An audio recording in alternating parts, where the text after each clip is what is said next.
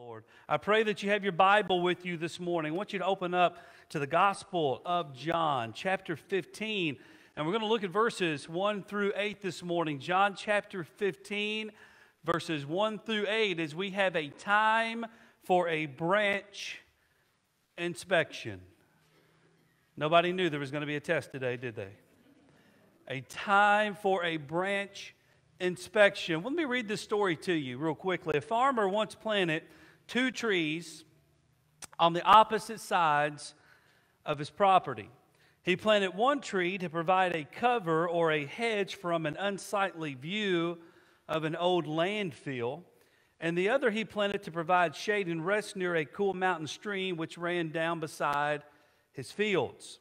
And as the 2 trees began to grow, both began to flower, both began to bear fruit. And so one day the farmer decided he was going to gather the fruit from the tree nearest his house, and that was the one used to provide a hedge from the landfill. So as he brought the fruit inside the house, he noticed that it was a little deformed. The symmetry of the fruit was not very good, but he still took the fruit because it looked edible. Well, later that evening, while sitting on his front porch, the farmer took one of the pieces, took his old pocket knife out, and he cut him a piece off for a piece of a snack. While biting into that fruit, he found it to be extremely bitter, and it was completely inedible. Casting the fruit aside, he looked across the field to the other tree over by the mountain stream, and after walking across the field, the farmer took a piece of the fruit from the other tree, and he bit into it, and he found that fruit to be sweet. He found that fruit to be delicious, so he gathered several more pieces of that fruit, and he took it inside the house. See, the fruit was greatly affected by the nutrition of the root. And just as the tree by the landfill grew to be bitter and the tree by the stream produced sweet fruit, people also have a choice. People also have a choice. See, we can either put down roots into the soil of the landfill of fleshly pursuits, or into the cool, refreshing stream of who Jesus Christ is. And when I read this story this week and added it into this sermon, the last part of this is what really affected me the most. Listen to this. This is what this says. We must understand that the branch bears the fruit, and the fruit of the Christian is the outward evidence of the inward motivation. What motivates you? Well, what motivates you comes from what? It comes from the heart. What motivates us comes from the inside. Now, most people probably have never been asked this question in your life. Maybe you have. But has anyone ever looked at you and said, what kind of fruit are you bearing? Now, somebody may look at you and say, man, you smell good. What kind of perfume are you wearing?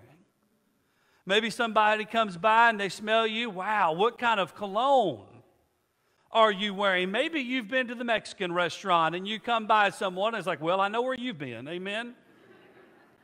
You smell like a fajita. Praise God, right? So there are times in our lives where people may look at us and they may have there may be a distinct smell, there may be a distinct odor, Lord, I don't know. But how often has anyone ever looked at us and said, you know, what kind of fruit are you bearing? And whether you are a Christian or not, you are bearing some sort of fruit, and the fruit that we are bearing is determined by our inward motivation. How important is fruit bearing to Jesus? You know, Austin's talking about this same exact thing in our children's sermon this morning, in their time with our children this morning up there as well. We're talking about the same exact thing. Does it matter to Jesus what you and I are rooted in? Does it matter to Him? Is the fruit that we bear a genuine reflection of whether we are truly saved in Jesus Christ? I'm going to give you some things I want you to really ponder on this morning, church. I want you to really ask yourself this question, because every single one of us that is honest, we know over the last year, many people have struggled spiritually.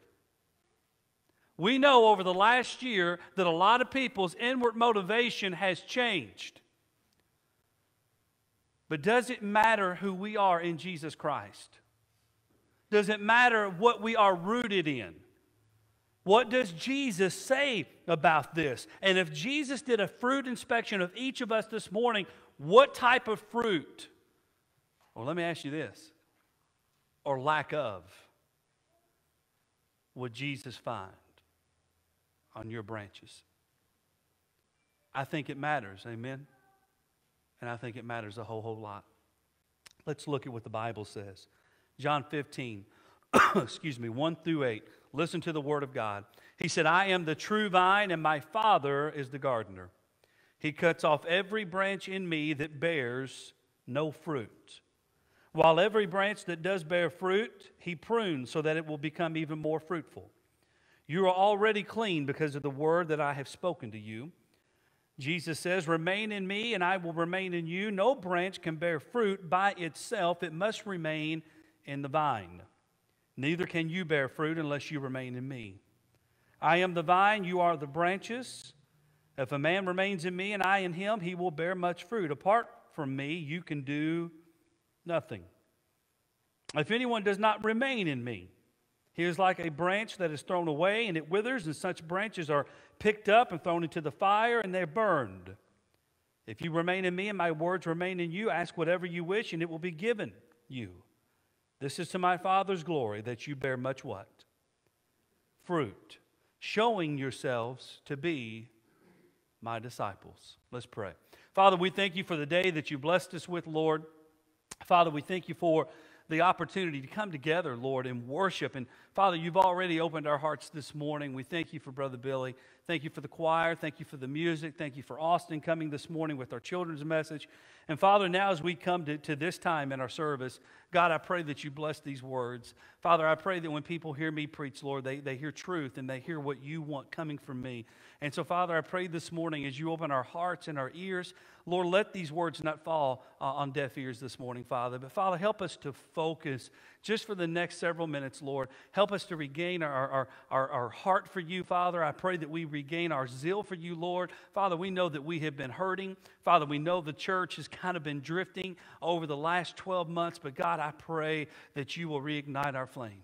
Father, I pray for a great revival that will sweep our country, our state, our counties, God. Lord, help people to see why they need Jesus, who Jesus is, and what Jesus can do for their families, for their lives, for their jobs, for all these things, Lord, that they are involved in, Father God.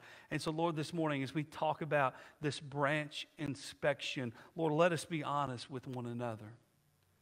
Let us be genuine with you, because, God, you already know if we're hurting, if we're misleading, Father, if we're not genuine, Lord, you know the truth. And so, God, this morning I pray that you're already at work and that, God, your work this morning will bring glory to you. For it's in Jesus' name we pray. And all of God's people said amen. Now, before we go any further, I want to explain a little bit of some Old Testament imagery that's found in verse 1 as Jesus called the vine of God, so often described in the Old Testament in such books as Psalms, Isaiah, Jeremiah, Ezekiel, and even Hosea. And so the Old Testament scriptures, they frequently use the vineyard or the vine as a symbol of Israel, God's covenant people. However, the vine's purpose of existence was to bear the fruit of its owner. And there are numerous times that Israel failed to produce good what? Good fruit, which in turn God issued judgment, also being called or viewed as the vine dresser or the gardener. But here in John's gospel, it's Jesus that's the vine and not Israel. And the disciples, the followers of Jesus, they are pictured as the what? They are the branches. So now with the coming of Jesus, here is Christ as the mediator or the true vine, and he's standing between the Father and the branches as this kind of mediator of life. And this is where your sermon outline comes in this morning, folks. So I pray that you have it open and you have a pencil, you got a pen. So here's what Jesus points out very, very quickly in our text this morning, verses 1 and 2. Branches are inspected and treated by who? And the Father what? Alone. Branches are inspected and treated by the Father. Jesus says these words. He cuts off every what? Every branch. And verse 5 lets us in on who these branches actually are. Jesus tells the disciples, he says, you are the what? You are the branches. Those in Jesus Christ, those that have been saved, those who are followers of Jesus Christ, you are the branches. And verse 2 indicates that these branches were in me. They were in Jesus. So the branches were those that followed Jesus, but there's a problem, church. There is a problem. See, you can follow something but never put your heart or your complete trust in it. Amen? This is what we see. And it's very likely that in the days of John, during this preaching, there were churches that had a number of people who identified as Christians, but they were not genuine what? Believers. And the same situation and problem occurs today. Many people come to church, they step foot into the church, they even act or display Christian action, but they truly aren't in Jesus Christ. Matter of fact, as Jesus was speaking these words to the disciples, he knew there was one that wasn't in him, and his name was what? And his name was Judas. Judas was identifying himself as a follower of Jesus. Judas had been with Jesus over the last 2.5 to 3 years, but Judas was in this for his own what? His own gain. Judas was in this for his own pleasure. So then Jesus says the father or the gardener, he performs 2 jobs. And I want you to notice these 2 jobs. He says this, the father cuts off every unfruitful what? Branch. And these branches that are cut off were at one time supposed to be attached or in Jesus, but they did not bear what? They didn't bear fruit. Matter of fact, there was a time in their following of Christ, more than likely when they listened to the gospel, more than likely they made a profession in Jesus Christ, more than likely they were baptized and appeared to be fruitful, but it was superficial. It was counterfeit. It was momentary change, and it wasn't a lasting change. Brother Donnie, what are you trying to tell me? Are you trying to tell me these were people that lost their salvation? That's not what I'm telling you at all. I'm telling you these are people that were playing church. I'm telling you these were people for a moment they thought that following Jesus was the cool thing. I'm telling you these were people at the moment they were playing church, but they never had a heart what? They never had a heart transformation. They looked like church. They act like church. They did the churchy thing. They sat in the pews. They may even gave their money, may have gave their time, but something in their life never changed. These are the people that come to me. I've been saved for 5 years, but Pastor, my life has not changed. I've been saved for 10 years, 15, 20 years, but my life has not changed. I'm the same person that I was before Jesus, that I am now 20 years later, and I'm supposed to be in Jesus. And then I ask you the question, are you bearing fruit? Well, what does that even mean, preacher? Your life's not changed. Brother Donnie, are you asking me to question my salvation? I'm asking you to be honest with yourself. Because God already what? God already knows. He already knows the truth. 1 John 2:19, the Bible says this. They went out from us, but they did not really belong to us. For if they had belonged to us, they would have remained with us, but their going showed that none of them belonged to us. What does that mean? That means we can fool each other, but we cannot fool the Father. We can fool each other, but we cannot fool the Father. And then number two, the Father does what? He prunes the branches so they'll be even more what?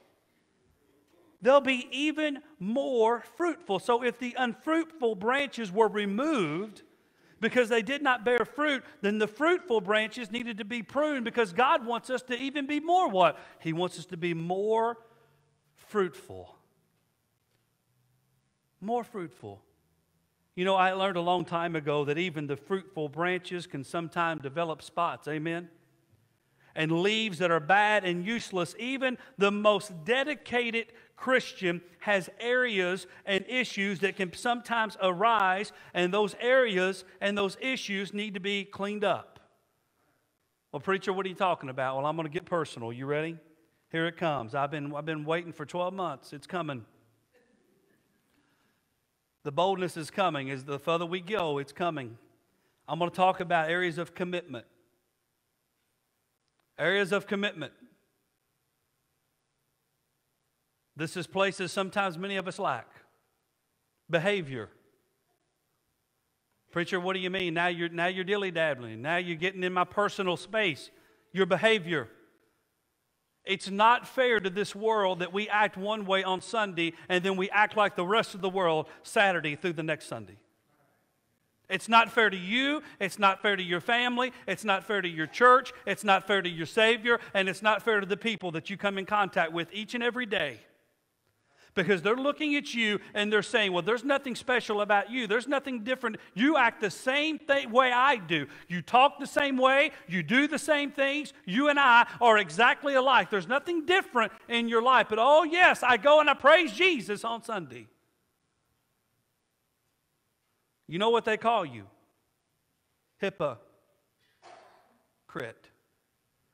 And then I get that story. Well, Brother Donnie, I'm not going to church. Why aren't you going to church? Well, because the church is full of hypocrites. And I look and say, well, there's room for one more. There's room for one more.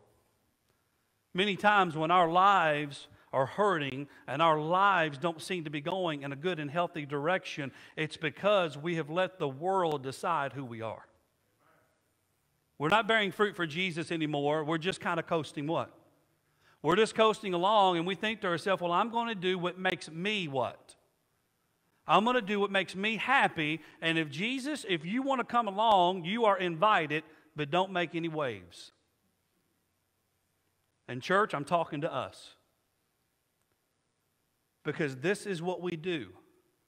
And then the people that we come in contact with are so discouraged. And they don't understand. Well, I thought there was supposed to be something different. About who? About him. I thought there was supposed to be something different about her. Our relationships, our passions, our motives, our habits. Sometimes we have to take a long, hard look in the mirror and say, Jesus, what am I doing that I don't need to be doing? Father, what am I investing in that's not bringing you glory? Is there some change that I need in my life, God? But the purpose of the pruning is onefold. God prunes so we can bear more what? So we can bear more fruit. And the bearing of fruit is supposed to be continuous, not just a one-time experience. And many Christians, and you all know I'm telling you the truth, we fall into these gaps. And we'll come and we'll say, well, for 5 years I served in the church, and then 10 years I took a vacation. For 10 years I served God in the church, and then I took a 15-year vacation.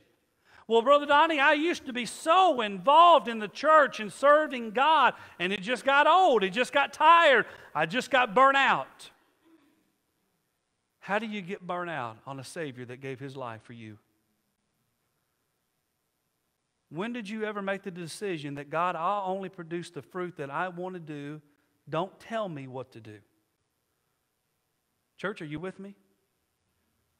If you have air in your breath, Jesus is not done with you. Amen? I don't care how old you are or how young you are. You can be a witness. You can be an example to anyone that God places in your path if you can still breathe. If you can still talk. He's not done.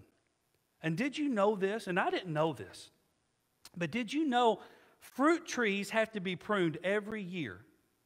And usually you do it during that dormant stage, right? And if you don't begin proper pruning early in a tree's life, the result is alternate bearing. I didn't know this. Which means that one year's harvest is bountiful while the following year's is puny. I didn't know that. Does the Father want our fruit to be bountiful? Or does the Father want our fruit to be puny? Who are we? Are we bountiful? Or are we puny? And then number 2 is this. Branches are not what? They're not self-sustaining. Branches are not self-sustaining. Great example. Right there. Leaves are not self-sustaining.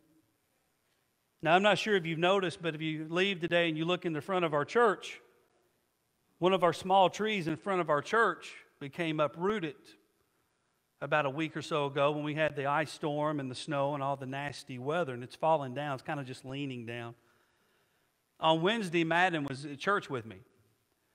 And so we walked outside, and I compared the tree that had been uprooted that was no longer sturdy in the soil to the other small trees that are standing around it. And you know what I found?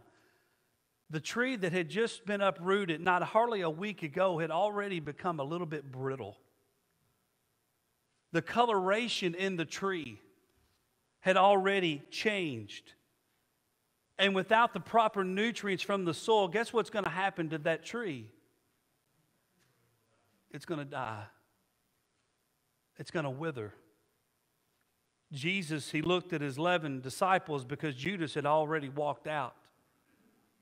And he told them, you're already clean because of the word that I spoke to you. Remain in me and I will remain in you. If a man remains in me and I in him, he will bear much fruit. See, there's a common theme in our relationship and our walk with Jesus, and that common theme is to remain. It's to abide. It's to be steadfast. Jesus knew that his crucifixion was very, very close. He also knew that once he was gone, that unbelief would set in, depression would set in, anxiety would set in. So the remain in me, it had a present urgency as well as a future urgency. Jesus wanted his disciples and his followers to hold on and to remain. So what does Jesus want us to hold on to? What does Jesus want us to remain in? Well, the first one is an asterisk on your outline. Christians are to hold on to the what? The Word. Christians are to hold on to God's what?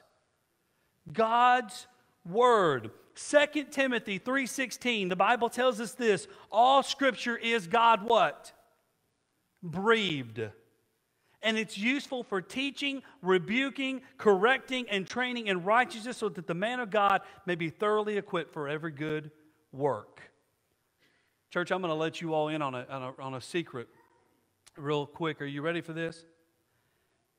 Part of the issue that we're having today in the world and within the church is that we've quit putting such a heavy emphasis on the Word of God. Now, this is just the truth. Paul warned Timothy of this very issue. And we're seeing it today. 2 Timothy 4:3, for the time will come when men will not put up with sound doctrine. Instead, to suit their own desires, they'll gather around them a great number of teachers to say what their itching ears want them to hear. See, that's what's going on in our culture today. People want to change the Word of God to fit the culture. People want to change the Word of God because it doesn't agree with their lifestyle. So instead of the church having an influence on our culture, the culture is now trying to have an influence in our church. Church, what do you stand for? Well, we don't know. It changes weekly. What does the Bible say about this? Well, we don't know. We'll ask the culture and then we'll get back to you. And so people now are becoming more confused than they ever have. Isaiah once said, if you don't stand for something, you won't stand for anything. We have to remain in the Word of God. The Bible is the same yesterday, today, and what? And forever.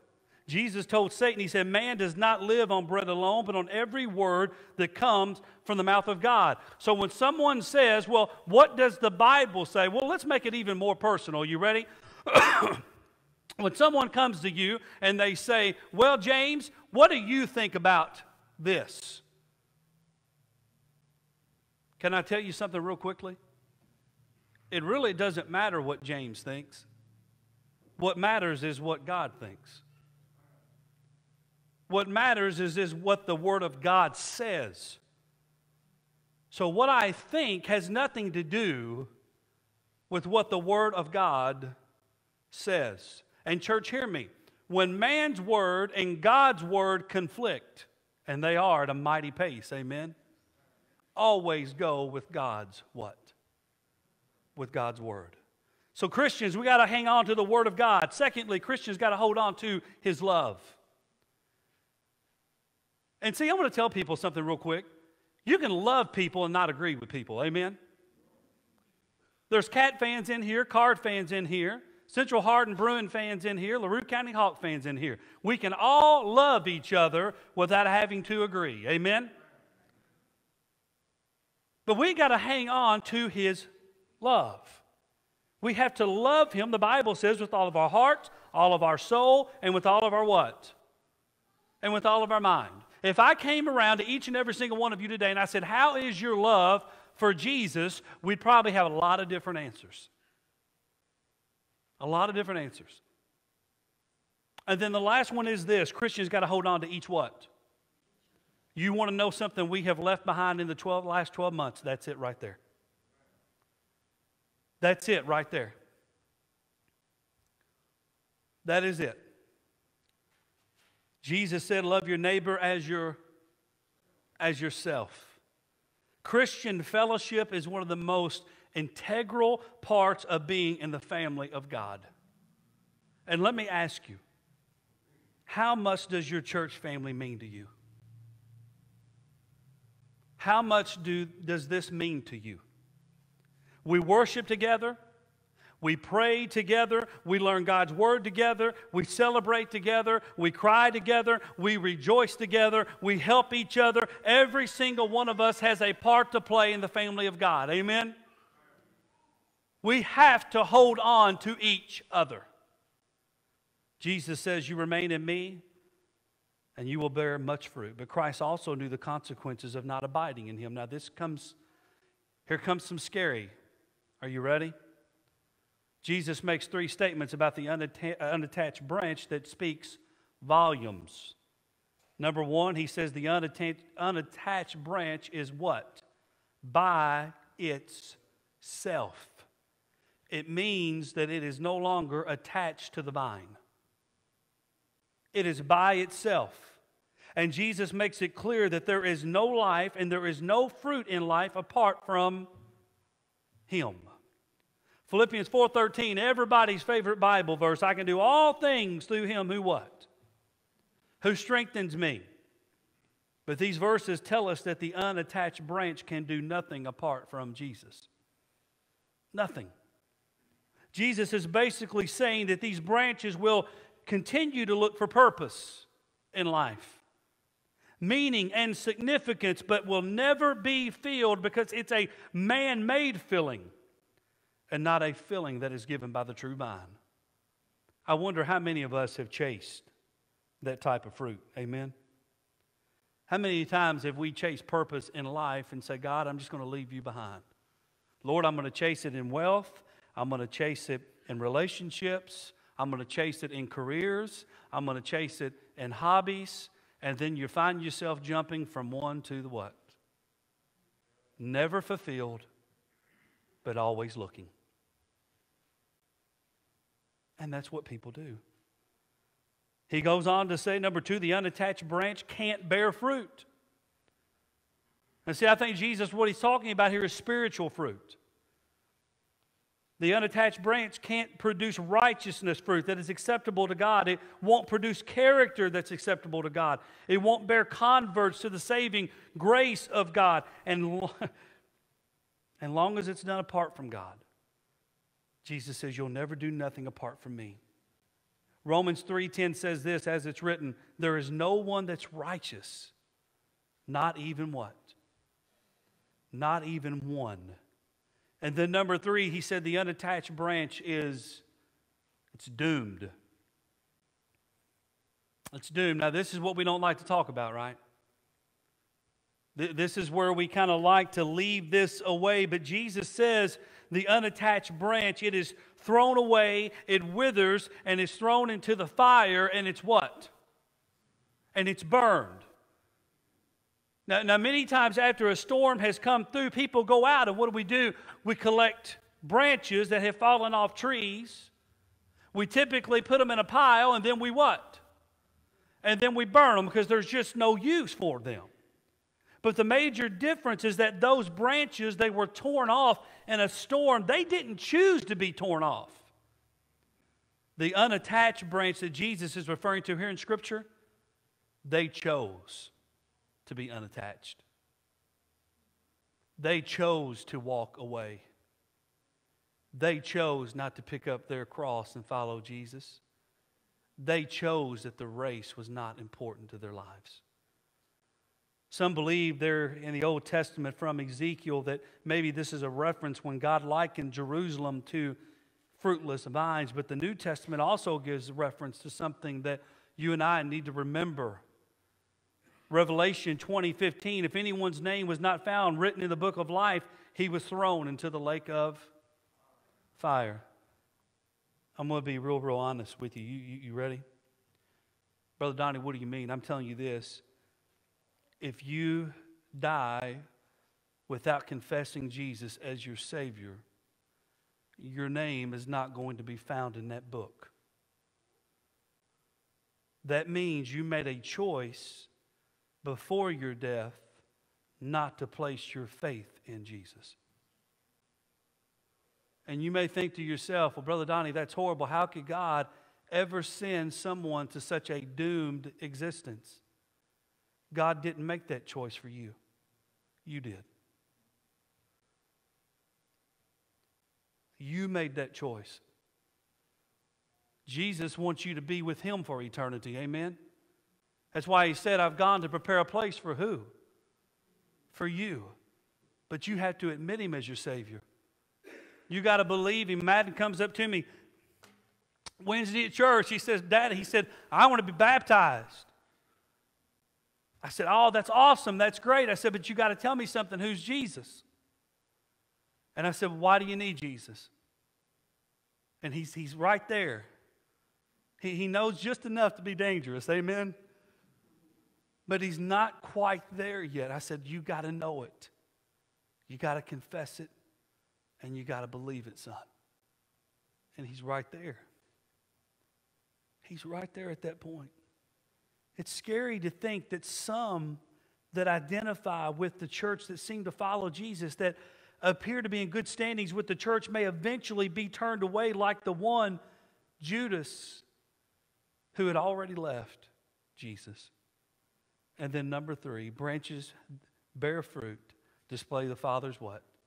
They display the Father's promise, His glory, and one's true what? One's true identity. What promise does Jesus make to the branches that remain in Him? He says this, He says, ask whatever you wish and it will be given to you. Now, let's make sure we understand something. I don't believe Jesus is saying just ask for anything and it will be given unto you. No, I believe Jesus is saying as we abide in Him, as we continue to draw unto Him, as our actions and thoughts become more Christ-like, we're going to find out that our prayer life evolves from selfish ambitions to prayers like this. Are you ready? Jesus, please make me more like you. Align me, Father, with your work. Align me, Father, with your will. Father, show me the way that I can serve. Show me ways I can be a positive influence. Show me ways I can use my testimony. Show me ways that I can love my church family and others. And Jesus also says, to this is my Father's glory, that you bear much fruit. When we bear spiritual fruit, it's God that gets the glory. And people notice, people see something in us. And the fruit of the Spirit, some of us know this from Galatians, it's love, it's peace, it's patience, it's kindness, it's goodness, it's faithfulness, it's gentleness, it's self-control. You imagine what our nation would look like if we had more of that? Amen. Instead of people stabbing each other in the back, instead of people throwing darts from one side of the aisle to the other, what would our world look like if we were more of this? Bearing spiritual fruit. Jesus says, showing yourselves to be my disciples. When you say you're something, people usually confirm your words by your what? By your actions. Some may say, well, why do I have to show others that I'm a Christian? I say, why not? Jesus says we will be known by our fruits, we will be known by our love for Him, and we'll be known by our love for who? And our love for each other. So you know what? Maybe this morning it's time for a good old pruning. Amen? Last Saturday we had a good old foot washing. Or last Sunday, I'm sorry. Maybe today it's time for a good old pruning in the house of the Lord. Pruning does not simply mean spiritual surgery, though. It's just not the removal of what is dead. It could also mean cutting away the good and the better so that we might enjoy the best. That's what pruning is. So the question that you got to ask yourself this morning is, are you bearing spiritual fruit? Are people coming to Jesus because of you? Are you living with a Christian purpose? Are people seeing a different kind of love in us? A couple of years ago at my former church, Madden's VBS teacher gave him a little plant that the kids could take home in a little cup, basically. Well, Madden accidentally left his cup with his little plant out in the garage. So I walked by it one morning and I saw all the little branches of the small plant. They were just kind of laying over. They were puny. They were withered. And they were dying. So I thought to myself, I said, you know what? I'm going to bring that in the house. I brought it inside. I gave it some water. I put it in the sunlight. And wouldn't you know, within a day or two, it started to grow. A day or two, it started to show some life. It got vibrant. It got greener. It showed signs of hope and life. Church, I want to ask you this morning, what does your branch look like? What are people seeing? What's God seeing? If Christ did a fruit inspection of every single one of us this morning, what would our branches say about who we are? If He called roll today and He did a branch inspection of each and every single one of us this morning, what would be the results of that inspection for you? Would He saying, bearing much fruit? Would He say, puny? This is for you. You have a choice in this world who you're going to be. And you don't have to wait until you're 20. You don't have to wait until you're 50. You don't have to wait until you're 85, 95, or 100. You have a choice today on what kind of branch and what kind of fruit that you want to bear. And listen to me, not making a choice is making a choice. Amen? You can't just flow through life as a Christian and say, well, I'm okay. I'm okay. I just want to stay right here, Brother Donnie. Don't convict me. Don't challenge me. Don't ask me. I just want to stay right here with my walk with Jesus. No. That don't cut it. Because Jesus wants you to be on fire for Him. Amen. He definitely never wants to throw a branch in the fire. So this morning, as Billy comes and we have our time of invitation, God's already inspecting you. God already knows if you're a true Christian. God already knows what's going on in your heart. He already knows what's going on in your life. Let me ask you something real quick. You ready? What's a Christian that don't bear fruit?